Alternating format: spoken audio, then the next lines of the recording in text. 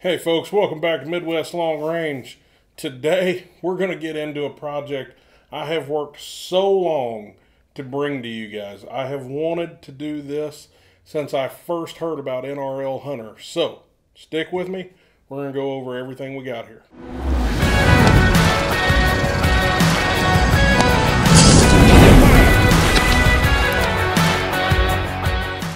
Alright guys, let's get into what this build consists of. I started with one of my Curtis Axiom actions. I literally just went and grabbed one of my other guns, tore it apart to build this gun with.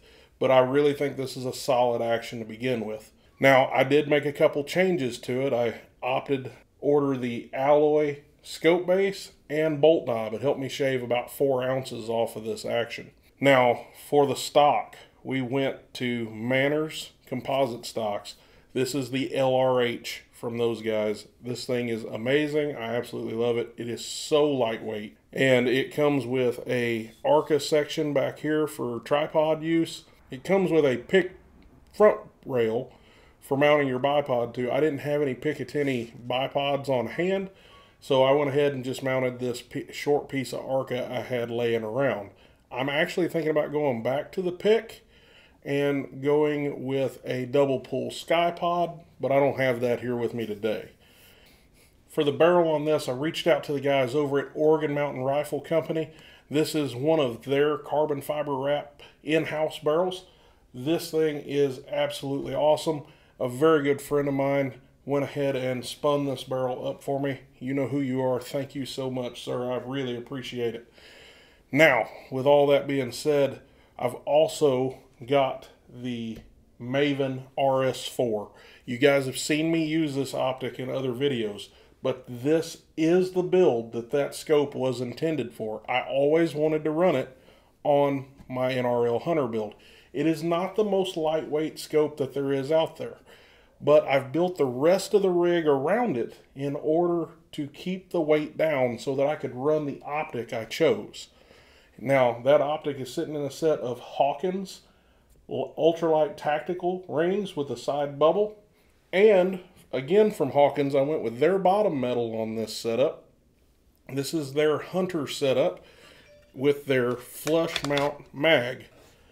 This thing is awesome. If you get a chance to check those guys out, by all means, everything I've ever had from Hawkins is top tier, okay guys? But this whole build is just really what I wanted. You know, it's got my go-to Timney HIT trigger. And again, it's got the MDT GRND Pod out front, which I did originally get for this build. I went ahead and I chambered this in 6.5 Creedmoor. Now, a lot of you guys are out there going, well, you're the 25 Creedmoor dude. Why? And yeah, I could have made power factor with a 25 Creed. Matter of fact, I had originally planned to do so. In order to hit power factor for NRL Hunter, I needed to run about 2,820 feet per second. That would have put me right at the line. So I was going to shoot for about 2,850 to 2,900. Very doable with a 135 grain burger hybrid. But reality set in for me. I'm so busy between work and YouTube and shooting 22 matches and center fire matches, I'm probably not going to be able to shoot as many matches as I would like to with this rifle. So, with that being said, I kind of hit the NRL Hunter easy button, which is 6.5 Creedmoor. I can run factory box ammo if I want to, and then I don't even have to worry about hitting power factor. Or I can just hand load my own 140s or 130s, and I'm going to hit it with no problem whatsoever. But for what NRL Hunter is, the 6.5 Creedmoor is plenty. Most of those matches, from my understanding, go to about 800-ish yards. There's probably some 1,000-yard stages in there. But it's not something you're going to spend all day doing. And today, we're going to go ahead and we're going to start breaking this rig in. I've got my paperwork over here from OMR on barrel break-in procedure. We're going to go ahead, we're going to get started on this, because later in the series on this rifle, we're going to take it out to Gadsden Shooting Center. We're going to stretch the legs on this old girl. It only comes in at about 11 pounds with the bipod and the optic. So let's see just what kind of recoil management this old 22 guy can still handle. Alright, so the guys over at OMR were kind enough to send me the break-in procedure for their barrel, what they recommend. It's pretty standard stuff based on what other setups, other break-in procedures I've seen in the industry. We're going to shoot 1 round and clean for the first 5 rounds. There's our first round, and time to clean. Then we're going to shoot 3 rounds and clean for the next 15 rounds. And then we'll shoot 5 rounds clean. And then we're going to shoot a fouler round, 1 round. And then we'll shoot a 3-shot group for accuracy. Now he does put a note on here. Allow the barrel to cool to ambient temperature before shooting each series of break-in rounds. This is to avoid unnecessary throat erosion. That's something a lot of people really need to pay attention to. Hot lapping these barrels, these center fire barrels, you can really damage them. But if you follow the procedure, you know, you'll break the barrel in just fine. Now at this point, we are 20 rounds, I believe. Yeah, 20 rounds into our break-in. So we've done all of our 1-shot then cleans. There were 5 rounds of that. And then there were 5 strings of 3 shots with cleaning in between each one and letting the barrel cool back down to ambient temperature over time.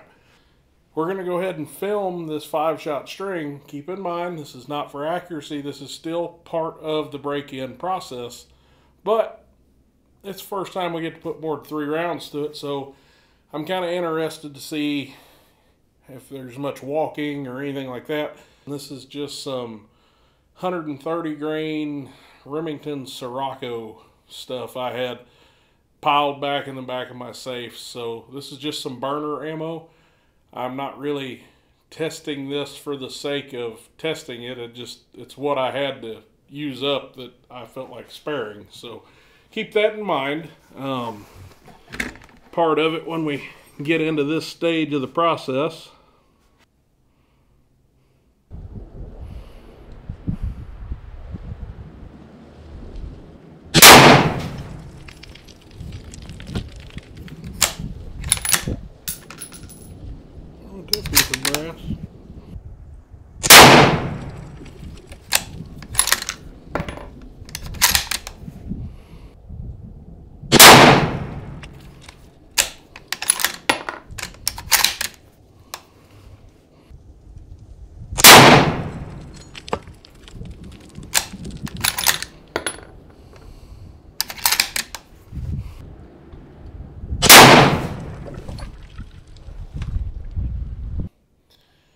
That's our last string of the break-in.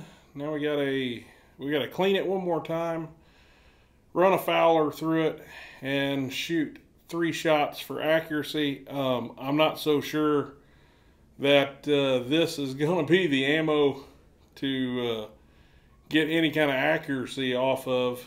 Let's start with this Fiocchi 142 grain of the brand new box. I'm not sure what I bought it for, but I've got it, so let's try it.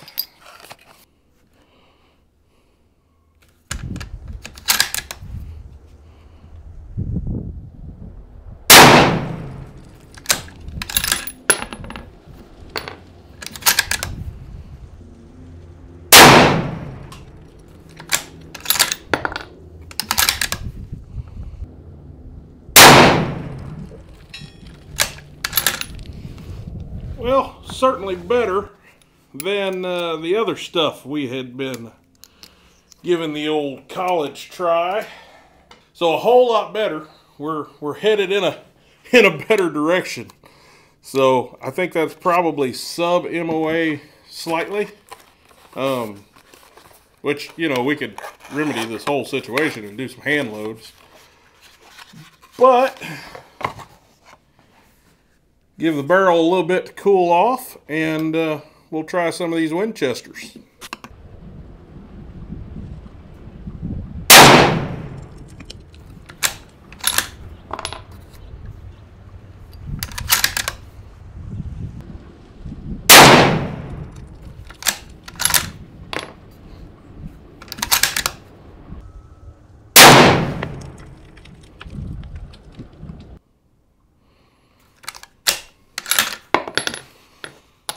So that's probably right in there, about an inch-ish, if I had to guess.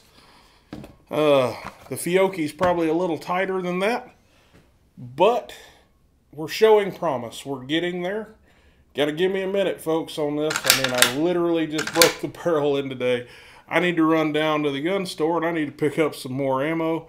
And who knows, I may even try to develop a load for it. My intention is to shoot factory ammo out of this gun, at least for the moment. Alright, folks, so I decided not to end the video on shooting the ammunition that I had. You know, we've already shot the Winchester and the Fiocchi. I went ahead, I ran down and saw my good buddy Phil at Midwest Gun and Pawn, and he had some Hornady Match 6.5 Creedmoor in 140 grain sitting on the shelf. One Fowler and 3 shots loaded up. Let's go ahead and take a few shots at the 95-yard target and see how this does.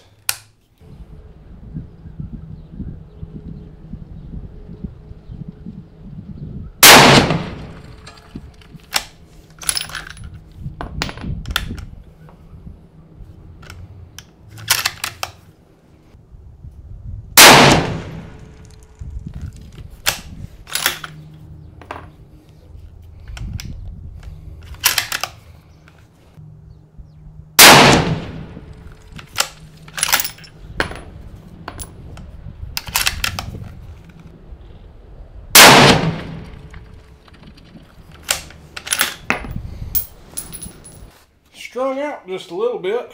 The first 3 were looking really good, and then I'm not so sure that I didn't toss one there myself.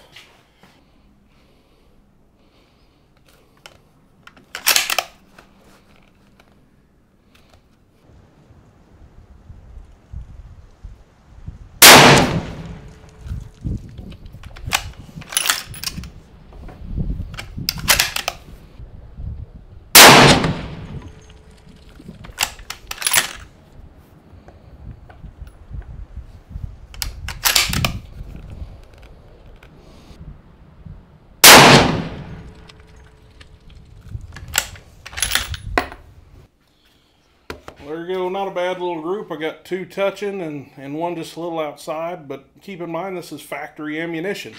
I'm going to go down and check those with the Ballistic X app. I did check the Fiocchi. What I was calling 3/4 ended up being about 0.8. So that looks like it's probably going to be pretty close to that, in all honesty. But we're going to go down and get a picture and check it out. So hang on and we'll be right back. Alright, folks, so that concludes our barrel break-in on the new NRL Hunter lightweight build. Now, the way this rifle's set right now, it is set up to compete in open lightweight class. Like I said, I'm probably going to make a change out front on the bipod, staying with MDT, but going to the double pull Sky more than likely. But for now, this setup comes in right at about 11 pounds.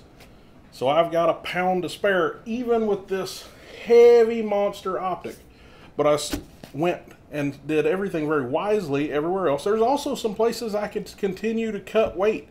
I could have went with like the Curtis hybrid action, which you know, already has like the plugs milled out of it and what have you for lighter weight. I did get alloy bolt knob and the alloy scope rail for that action, so I did shave 4-ish ounces off of there. But we're shooting sub MOA right now on a brand new build that's got less than 100 rounds on it. This is that's pretty good. I'm pretty happy with that, considering this entire thing right here, this weighs 11 pounds. Controlling the recoil and managing an 11-pound rifle, whole different ball game than what we're used to. So take that into consideration. Could be a little of me, and we're still shooting factory ammo. But guys, I really appreciate you coming out and checking out this build. And again, I cannot thank the companies that took part in this enough, from Maven Optics, Oregon Mountain Rifle Company, Manners Composite Stocks, Hawkins Precision, MDT. Of course, like in all of my builds, the old faithful Timney triggers. I couldn't do it without those guys. And I wanted to bring this to you all. NRL Hunter is becoming such a cool thing. Stay tuned in to the Midwest Long Range Rimfire Series Facebook group, because there are groups of guys in central Missouri and northern Missouri that are going to be putting on NRL style hunter rimfire matches, like Kirk Burkhead up at Muddy Creek in northern Missouri, up in Coffee, up north of Kansas City a little ways. Team matches. These things are awesome, guys. He's going to be doing one on January 21st. I hope I get this video out before that happens. So if you guys want to come out and shoot NRL Hunter style, but with a rimfire, come up there and see us on the 21st. I'll be up there, and some of the other guys that shoot with me will be also. Lots of cool things coming in the new year, and I appreciate you all taking part with me on this journey. You've helped me grow the channel. You've helped me just get into stuff I normally wouldn't have messed with, guys. I really appreciate it, and thank you all for watching. Stay safe, keep shooting. Come back and see me next time right here at Midwest Long Range.